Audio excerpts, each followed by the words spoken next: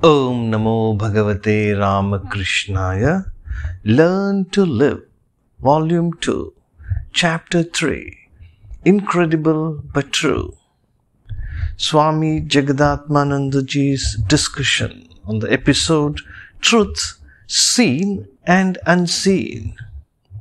Are human beings nothing but a combination of bones, blood, flesh and muscles? Is there within the body some conscious principle which is different from these and regulates the body from within? Is the body just an outer cover for this conscious principle? Though we do easily distinguish between a person who is dead and one who is living, our understanding of life and living is neither deep nor thorough. What we call living is not merely a combination of material substances.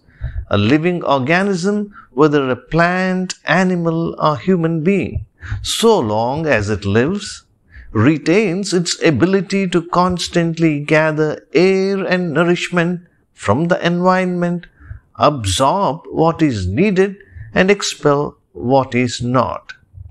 The most complex physiological processes take place so harmoniously and with a specific purpose.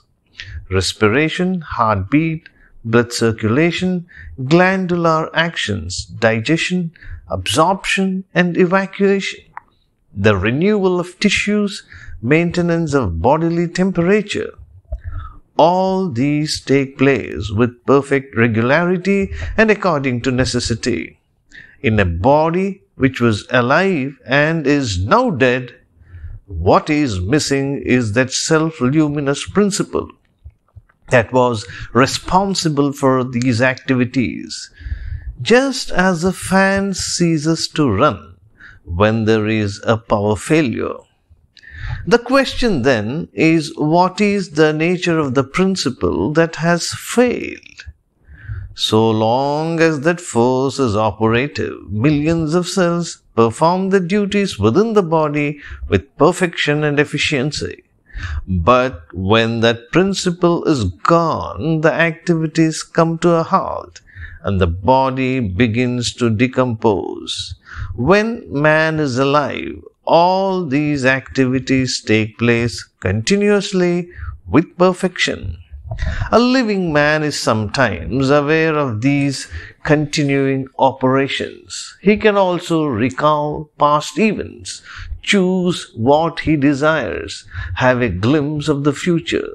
He can even have premonition of death.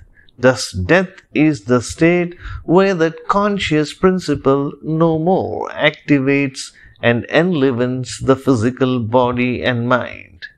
When body and mind are vibrant with activities on account of the presence of this conscious principle, we consider the organism alive. Though it is clear that this conscious principle is different from the physical body, scientists have not yet recognized a separate principle of life. Our ancient sages realized the existence of a subtle body apart from the gross physical body made up of bones, blood, flesh and muscles. They call this subtle body Sukshma Sharira. This is also known as Linga Sharira.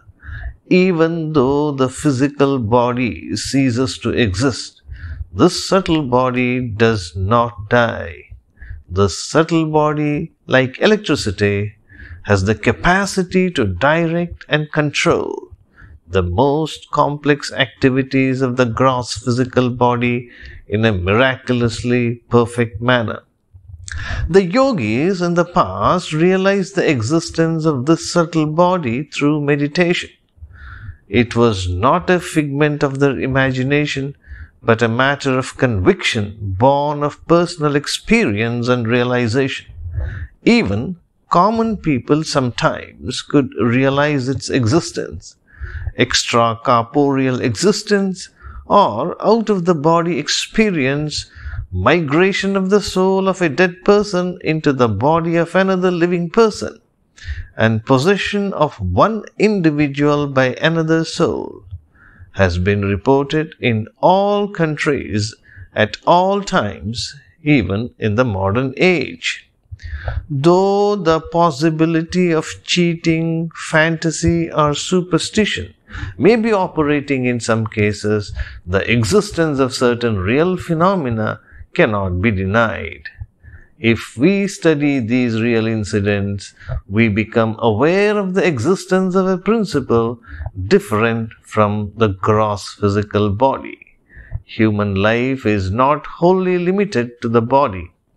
It has a transcendental or spiritual dimension. Generally, physical sciences do not acknowledge the existence of a mind which is separate from the brain. But scientists have studied certain incidents, and attempts to explore the truth have been made. But scientists have studied certain incidents, and attempts to explore the truth have been made. The following real incidents have been probed and analyzed by experts. You may also try to understand the how and why of these things. Om Shanti Shanti Shanti Harihi Om Tat Sat Shri Ramakrishna Arpanamastu.